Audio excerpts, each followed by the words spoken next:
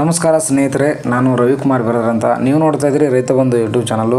ಹಾಗೆ ಇವತ್ತಿನ ರೈತರಿಗೆ ಒಂದು ಕೃಷಿ ಸಂದೇಶ ಏನಪ್ಪ ಅಂದರೆ, ದಾಳಿಂಬೆ ಬೆಳೆಯಲ್ಲಿ ಬರುವ ಕಾಯಿ ಚುಕ್ಕೆ ರೋಗದ ಬಗ್ಗೆ ಹೇಳೋಣ ಅಂತ ವಿಡಿಯೋ ಮಾಡ್ತಾಯಿದ್ವಿ. ಅದರಲ್ಲಿ ಮೊದಲನೇದಪ್ಪ ಅಂದರೆ ರೋಗದ ಲಕ್ಷಣಗಳು, ಅಂದರೆ ಸಿಂಪ್ಟಮ್ಸು ಯಾವ ಥರ ಇರುತ್ತೆ. ಆ ರೋಗ ಬಂದು ನಮ್ಮ ಬೆಳೆ ಮೇಲೆ ಆದರೆ, ನಮ್ಮ ಕಾಯಿ ಮೇಲೆ ಏನಾದರೂ ಎಫೆಕ್ಟ್ ಆದರೆ ಆ ಸಮಯದಲ್ಲಿ ನಮ್ಮ ಬೆಳೆಯಲ್ಲಿ ಕಂಡುಬರ್ತಕ್ಕಂಥ ರೋಗದ ಲಕ್ಷಣಗಳು ಯಾವ ಥರ ಇರುತ್ತೆ ಅದನ್ನು ಕೂಡ ನೋಡೋಣ.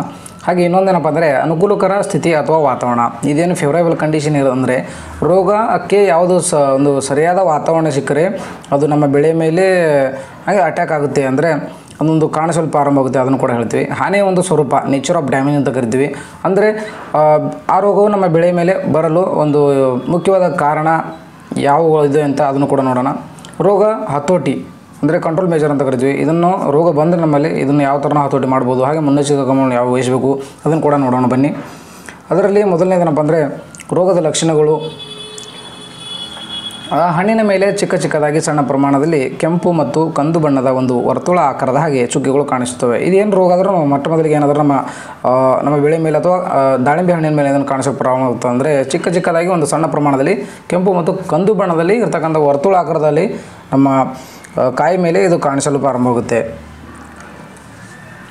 ಆ ರೋಗವು ಹೆಚ್ಚಿನ ಪ್ರಮಾಣದಲ್ಲಿ ಮುಂದುವರೆದರೆ ಹಣ್ಣಿನ ಮೇಲೆ ಚುಕ್ಕೆಗಳು ಒಂದು ತ್ಯಾಪೆಯ ಹಾಗೆ ಹೆಚ್ಚಿನ ಪ್ರಮಾಣದಲ್ಲಿ ದೊಡ್ಡಾಗುತ್ತವೆ ಮತ್ತು ಹಣ್ಣು ಕೊಳೆಯಲು ಕೂಡ ಪ್ರಾರಂಭವಾಗುತ್ತದೆ. ಇನ್ನೇನಾದರೂ ಇದೇನೋ ರೋಗ ಇದೆ, ಇದು ಹೆಚ್ಚಿನ ಪ್ರಮಾಣದಲ್ಲಿ ಏನಾದರೂ ಆ ಕಾಯಿ ಮೇಲೆ ಅಂದರೆ ಎಲ್ಲ ಸಮಯ ಕೂಡ ಅದನ್ನು ಆವರಣೆ ಮಾಡಿದರೆ ಕಾಯಿ ಏನಾಗುತ್ತೆ, ಒಂದು ತ್ಯಾಪೆ ಬಿಡಿದ ಹಾಗೆ ಕಾಯಿ ಮೇಲೆ ಒಂದು ಲೇಪನೆ ಆಗುತ್ತೆ. ಹಾಗೆ ಈ ಹೆಚ್ಚಿನ ಪ್ರಮಾಣದಲ್ಲಿ ಏನಾದರೂ ಅದರ ಮೇಲೆ ತ್ಯಾಪೆ ಆಗೋದರಿಂದ ಕಾಯಿಗೆ ಏನಾಗುತ್ತೆ, ಒಂದು ಸರಿಯಾದ ಅನ್ನದ್ರವ್ಯ ಅಂದರೆ ಸೂರ್ಯಪ್ರಕಾಶ ಅದಕ್ಕೆ ದೊರೆಯುವುದಿಲ್ಲ. ಆದ ಕಾರಣ ಕಾಯಿ ಏನಾಗುತ್ತೆ, ಅದು ಕೊಳೆಯಲು ಕೂಡ ಪ್ರಾರಂಭವಾಗುತ್ತೆ.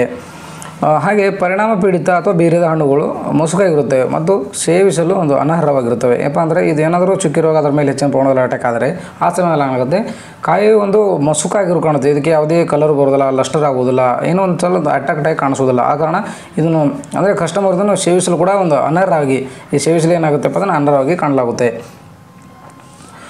ಇನ್ನೊಂದು ಏನಪ್ಪ ಅಂದರೆ ಅನುಕೂಲಕರ ಸ್ಥಿತಿ ಅಥವಾ ವಾತಾವರಣ. ನೀವೇನು ಫೇವರೇಬಲ್ ಕಂಡೀಷನ್ ಅಂತೀವಲ್ಲ, ಅದನ್ನು ಯಾವ ಥರ ನಮಗೆ ಇದು ರೋಗ ಬರಬೇಕಂದ್ರೆ ಅದು ಯಾವ ಥರ ಇದ್ದರೆ ಇದು ನಮ್ಮ ರೋಗ ಬರುತ್ತೆ ಅಂತ ಅದನ್ನು ಕೂಡ ನೋಡೋಣ. ಅದರಲ್ಲಿದೆ ಸೆಪ್ಟೆಂಬರ್ನಿಂದ ನವೆಂಬರ್ ಕಾಲಾವಧಿಯಲ್ಲಿ ರೋಗವು ಹೆಚ್ಚು ಸಕ್ರಿಯವಾಗಿರುತ್ತದೆ. ಇದೇನು ಸೆಪ್ಟೆಂಬರ್ ಮತ್ತು ನವೆಂಬರ್ ಒಂದು ಕಾಲಾವಧಿ ಇದೆ, ಆ ಸಮಯದಲ್ಲಿ ವಾತಾವರಣವು ಅದಕ್ಕೆ ಆ ರೋಗಕ್ಕೆ ಬೇಕಾದ ಒಂದು ವಾತಾವರಣ ದೊರೆಯುವುದರಿಂದ ಅದು ಹೆಚ್ಚಿನ ಪ್ರಮಾಣದಲ್ಲಿ ಸಕ್ರಿಯವಾಗಿ ನಮ್ಮ ಬೆಳೆ ಮೇಲೆ ಹಾನಿಗೊಳಗಾಗುತ್ತವೆ.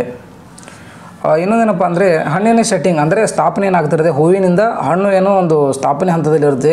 ಆ ಸಮಯದಲ್ಲಿ ಮಂಜು ಮತ್ತು ಇಬ್ಬನಿ ಏನಾದರೂ ಹೆಚ್ಚಿನ ಪ್ರಮಾಣದಲ್ಲಿ ನಮ್ಮ ಬೆಳೆಯ ಮೇಲೆ ಬಿದ್ದರೆ ಆ ಸಮಯದಲ್ಲಿ ಏನಾಗುತ್ತೆ, ಈ ರೋಗ ಒಂದು ತನ್ನ ಬೀಜ ಪ್ಯಾಥೋಜನ್ ಅಂತ ಕರಿತೀವಲ್ಲ, ಅದೇನಾಗುತ್ತೆ ಹರಡಲು ಪ್ರಾರಂಭವಾಗುತ್ತೆ. ಇನ್ನೊಂದೇನಪ್ಪ ಅಂದರೆ ಹಾನಿಯ ಸ್ವರೂಪ ಅಥವಾ ರೋಗ ಬರಲು ಕಾರಣಗಳು ಅಂದರೆ ನಾವು ಇದಕ್ಕೆ ನೇಚರ್ ಆಫ್ ಡ್ಯಾಮೇಜ್ ಅಂತ ಕರಿತೀವಿ. ಅದರಲ್ಲಿ ಇದೆ ಮೊದಲನೇದಪ್ಪ ಅಂದರೆ ಸೋಂಕಿನ ಪ್ರಾಥಮಿಕ ಮೂಲವೆಂದರೆ ಸೋಂಕಿತ ಎಲೆಗಳು ಮತ್ತು ರೋಗ ಪೀಡಿತ ಸಸ್ಯದ ಅವಶೇಷಗಳು. ಇದರಲ್ಲಿ ಏನಪ್ಪ ಅಂದರೆ ಅಂದರೆ ಪ್ರಿವಿಯಸ್ ಏನಾದರೂ ಬ್ಯಾಕ್ ಇಯರ್ಲಿ ಏನಾದರೂ ಈ ರೋಗ ಬಂದಿದ್ದರೆ ಅದರ ಎಲೆಗಳು ಏನಾದರೂ ಕೆಳಗಡೆ ಗಿಡದ ತೆಳಗೆ ಬಿದ್ದರೆ, ಹಾಗೆ ಏನಾದರೂ ಇನ್ನೊಂದೇನಪ್ಪ ಅಂದರೆ ಆ ಕಾಯಿಗೆ ಏನಾದರೂ ಅದು ಮೊದಲೇ ಏನು ಎಫೆಕ್ಟ್ ಆಗಿತ್ತು, ಅದು ಕಾಯಿ ನಾವು ಅಲ್ಲಿ ನಮ್ಮ ತೋಟದಲ್ಲಿ ಒಳಗಡೆ ಹೋಗಿದ್ದು ಅದನ್ನು ಹೊರಗಡೆ ಏನಾದರೂ ನಾವು ಅಂದರೆ ಪ್ಲಾಟಿಂದ ಹೊರಗಡೆ ಒಗೆಯಿದ್ದ ಕಾರಣಕ್ಕೆ ಅದನ್ನು ಅಲ್ಲೇ ಏನಾದರೂ ಬಿಟ್ಟಿದ್ರೆ ಅದು ಕೂಡ ಮತ್ತೊಮ್ಮೆ ಇದು ನಮ್ಮ ಸೆಕೆಂಡ್ ಟೈಮ್ ಆಗಿ ನಮ್ಮ ಬೆಳೆಗೆ ಒಂದು ಹಾನಿ ಒಳಗಾಗುತ್ತೆ ಅಂತ ಹೇಳ್ತೀನಿ. ಇನ್ನೊಂದೇನಪ್ಪ ಅಂದರೆ ಸೋಂಕಿನ ಒಂದು ದ್ವಿತೀಯ ಮೂಲವೆಂದರೆ ಗಾಳಿಯಿಂದ ಜನಿಸಿದ ಕೋನಿಡಾ ಈ ಬೀಜಗಳೇನಿದೆ, ಆ ರೋಗದ ಒಂದು ಬೀಜಗಳೇನಿವೆ ಅದು ಯಾವುದಾದ್ರು ಒಂದು ಪ್ಲಾಟನ್ನೇ ಅಥವಾ ಏನೋ ಒಂದು ಸಸ್ಯದ ಮೇಲೆ ಬಂದಿತ್ತಂದರೆ, ಹಾಗೆ ಏನೋ ಬ್ಯಾಕ್ ಏರಿಯಾದಲ್ಲಿ ಇರ್ತಕ್ಕಂಥದ್ದು ಅದೇನಾದರೂ ಅವು ಬೀಜಗಳು ಇರುತ್ತವೆ, ಗಾಳಿ ಮುಖಾಂತರ ಕೂಡ ಅವು ಚಲನವಲನ ಮಾಡಿ ನಮ್ಮ ಮತ್ತೊಂದು ಒಂದು ಹೆಲ್ದಿ ಇರ್ತಕ್ಕಂಥ ಗಿಡ ಅಂದರೆ ಪ್ಲಾಂಟಿಗೆ ಅದು ಬಂದು ಮತ್ತು ರೋಗಗಳನ್ನು ತೊಂದರೆ ಕೊಡ್ಬೋದು ಅಂತ ಹೇಳ್ತೀನಿ. ಕಂಟ್ರೋಲ್ ಮೇಜರು, ನಾವು ಈಗ ನಮ್ಮ ಸಸ್ಯದ ಅಥವಾ ನಮ್ಮ ದಾಳಿಂಬೆ ಮೇಲೆ ಏನಾದರೂ ರೋಗ ಬಂದರೆ ಆ ಸಮಯದಲ್ಲಿ ನಾವು ಕೆಲವೊಂದು ಶಿಲೀಂಧ್ರ ಅಂದರೆ ಫಂಗಿಸೈಡ್ಗಳನ್ನು ನಿಮಗೆ ವಿಡಿಯೋದಲ್ಲಿ ಮೆನ್ಷನ್ ಮಾಡಿದ್ದೀವಿ. ಅದನ್ನು ಯಾವ ಥರಪ್ಪ ಅಂದರೆ ಇದರಲ್ಲಿ ಘಟಕ ಕೂಡ ಇದೆ, ಅದರಲ್ಲಿ ಇರ್ತಕ್ಕಂಥ ಪ್ರಾಡಕ್ಟಲ್ಲಿ ಇರ್ತಕ್ಕಂಥ ಘಟಕ ಮತ್ತು ಅದರೊಂದು ಬ್ರ್ಯಾಂಡ್ ಹೆಸರು ಏನಿದೆ ಮಾರ್ಕೆಟಲ್ಲಿ, ಹಾಗೂ ಅದನ್ನು ಯಾವ ಪ್ರಮಾಣದಲ್ಲಿ ನಾವು ಯೂಸ್ ಮಾಡಬೇಕಂತ ಇದರಲ್ಲಿ ಮೆನ್ಷನ್ ಮಾಡಿದ್ದೀವಿ.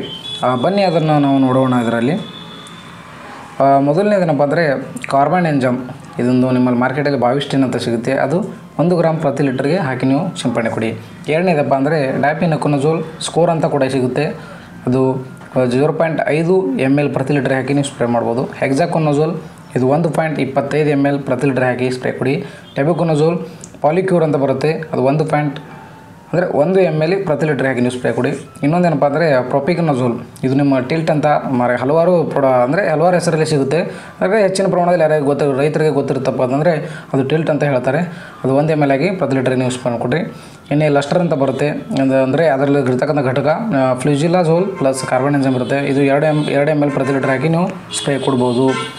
ಹಾಗೆ ಇದನ್ನು ನಾವು ಡಿವೈಡ್ ಮಾಡಿದಪ್ಪ ಅಂದರೆ ಇದು ಒಂದು ಏನಿದೆ ಹೆಚ್ಚಿನ ಪ್ರಮಾಣದಲ್ಲಿ ಅಂದರೆ ಕಮ್ಮಿ ಪ್ರಮಾಣದಲ್ಲಿ ಏನೋ ಬಂದರೆ ಆ ಘಟಕಗಳನ್ನು ಸ್ಪ್ರೇ ಕೊಡಿ.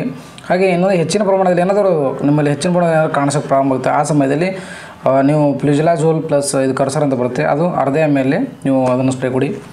ಮ್ಯಾಂಕೋಜಮ್ ಅಂತ ನಿಮ್ಗೆ ಗೊತ್ತಿರ್ಬೋದು, M45 ಅಂತ ನೀವು ಕರಿತೀರಿ, ಅದು 2 ಗ್ರಾಮ್ ಪ್ರತಿ ಲೀಟ್ರ್ ಹಾಕಿ ಕೊಡಿ. ಅದು ಕಾಂಟ್ಯಾಕ್ಟಲ್ಲಿ ಬರೋದ್ರಿಂದ ಇದೊಂದು ಕೂಡ ಉತ್ತಮ ಹತೋಟಿ ಗೊತ್ತಿರುತ್ತೆ. ಇದು ಮೊಟ್ಟ ಮೊದಲು ಕೊಟ್ಟರು ನಡೀತೆ, ಇದರಲ್ಲಿ ಸೆಕೆಂಡ್ ಟೈಮ್ ಕೊಟ್ಟರು ನಡೀತೆ.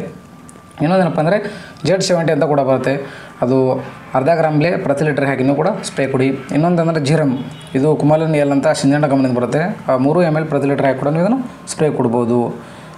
ಹಾಗೆ ಇನ್ನೊಂದು ಏನಂದರೆ ಒಂದು ಹೆವಿಯಾಗಿ ಅಂದರೆ ಜಾಸ್ತಿ ಪ್ರಮಾಣದಲ್ಲಿ ಏನಾದರೂ ಮೇಲೆ ಕಂಡು ಬರ್ತಾ ಇದ್ದರೆ ಆ ಸಮಯದಲ್ಲಿ ಈ ಘಟಕವನ್ನು ಕಾಪರ್ ಹೈಡ್ರಾಕ್ಸೈಡ್ ಅಂತ ಇರುತ್ತೆ, ಕೊಸೈಡ್ ಅಂತ ಬರುತ್ತೆ, ಇದು 2 ಗ್ರಾಮ್ ಪ್ರತಿ ಲೀಟ್ರ್ ಹಾಕಿ ಸ್ಪ್ರೇ ಕೊಡಿ. ಇದು 12ನೇದು ಏನಪ್ಪ ಅಂದರೆ ಪ್ರೊಪಿನೇಬ್ ಅಂತ ಬರುತ್ತೆ, ಆಂಟ್ರಾಗೋಲ್ ಬಾಯರ್ದು, ಅದನ್ನು 3 ಗ್ರಾಮ್ ಪ್ರತಿ ಲೀಟ್ರ್ ಕೂಡ ನೀವು ಹಾಕಿ ಸ್ಪ್ರೇ ಕೊಡ್ಬೋದು. ಇನ್ನೇನಾದರೆ ಮುಂದಿನಪ್ಪ ನೆಟಿವ್ ಅಂತ ಕೂಡ ಬರುತ್ತೆ, ಅದರ ಥೈಪನೋಡ್ ಮಿಥೈಲ್ ರೋಕೋ ಕೂಡ ಇದೆ, ಇದು 1 ಗ್ರಾಮ್ ಪ್ರತಿ ಲೀಟ್ರ್ ಹಾಕಿ ಕೂಡ ನೀವು ಸಿಂಪಡಣೆ ಮಾಡ್ಬೋದು. ಹಾಗೆ ಇನ್ನು ಒಂದು ಇವು ಘಟಕಗಳಿವೆ, ಇದು ಒಂದು ಸಿಲಿಂಡರ್ ಅಂತ ಕರಿತೀವಿ ನಾವು, ಅದರಲ್ಲಿರ್ತಕ್ಕಂಥ ಈಚೆ ಕಡೆ ಸೈಡ್ ಘಟಕ ಕೂಡ ಕೊಟ್ಟಿದ್ವಿ, ಇಲ್ಲಿ ಪ್ರಮಾಣ ಕೂಡ ಇದೆ, ನೀವು ಸಿಗ್ತಕ್ಕಂಥ ಮಾರ್ಕೆಟಲ್ಲಿ ಬ್ರ್ಯಾಂಡ್ ಹೆಸರು ಕೂಡ ನಾವು ಇಲ್ಲಿ ಮೆನ್ಷನ್ ಮಾಡಿದ್ದೀವಿ. ಹಾಗೆ ನಿಮಗೆ ಇದು ಒಂದು ವಿಡಿಯೋ ಒಂದು ಉತ್ತಮವಾಗಿ ಅನಿಸಿದರೆ, ಇದನ್ನು ನಾವು ಹೇಳ್ತಕ್ಕಂಥ ಮಾಹಿತಿ ನಿಮಗೆ ಸರಿ ಅನಿಸಿದರೆ ನಮ್ಮ ವಿಡಿಯೋನ ಲೈಕ್ ಮಾಡಿ. ಹಾಗೆ ನಮ್ಮ ಮತ್ತೊಂದು ವಿಡಿಯೋನ ತಯಾರು ಮಾಡಲು ಅಥವಾ ಒಂದು ನಿಮಗೆ ದಾಳಿಂಬೆ ಬೆಳೆ ಬಗ್ಗೆ ರೋಗದ ಬಗ್ಗೆ ಒಂದು ಇದು ಸಲಹೆ ಮತ್ತು ಅದು ಯಾವ ಕಾರಣದಿಂದ ಬರುತ್ತೆ ಅದನ್ನು ಕೂಡ ನಾವು ಮತ್ತೊಂದು ವಿಡಿಯೋಲಿ ಮಾಡಬೇಕಂತ ಅನಿಸಿದರೆ ನೀವು ಅದನ್ನು ಕಮೆಂಟ್ ಮುಖಾಂತರ ಕೂಡ ಹೇಳಿ. ಹಾಗೆ ನಿಮಗೇನಾದರೂ ವಿಡಿಯೋ ಒಂದು ಉತ್ತಮ ಅನಿಸಿದರೆ ಇದನ್ನು ನಮ್ಮ ಚಾನಲ್ ಕೂಡ ಸಬ್ಸ್ಕ್ರೈಬ್ ಮಾಡಿ. ಹಾಗೆ ಇದನ್ನು ಬೇರೆ ರೈತರಿಗೆ ಒಂದು ತಲುಪಿಸುವ ಕಾರಣಕ್ಕಾಗಿ ಇದನ್ನು ಶೇರ್ ಕೂಡ ಮಾಡಿ ಅಂತ ಹೇಳ್ತಾ ಮತ್ತೆ ಮುಂದಿನ ವಿಡಿಯೋದಲ್ಲಿ ಭೇಟಿ ಆಗೋಣ. ಧನ್ಯವಾದ, ನಮಸ್ಕಾರಗಳು.